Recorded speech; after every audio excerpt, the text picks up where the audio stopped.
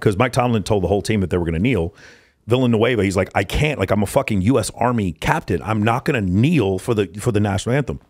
He runs out there, and you heard Mike Tomlin. He was kind of frustrated because we're supposed to do things as a team. I fully support anyone's decision to kneel. I just personally wouldn't have chosen to kneel. That's the way I look at it. There's no way that I can swear an oath as a U.S. military officer to serve and protect the Constitution of the United States and then get upset when somebody expresses the First Amendment. I do not have an issue with that. I have an issue when you like, them kneeling does not infringe on my personal rights, so that's not going to be an issue. Like, for instance, when we talk about freedom of expression, you have the freedom to swing your fist in any direction you want through freedom of expression, but that freedom ends at my nose. At that point, you no longer have that freedom. So as far as them kneeling, I did not feel like it was impinging on anyone else's freedom, so I didn't have a problem with it. Right. And you wonder as to why these things don't continue, right? And I think it's the kneeling while we're still not kneeling. Yeah, absolutely, right?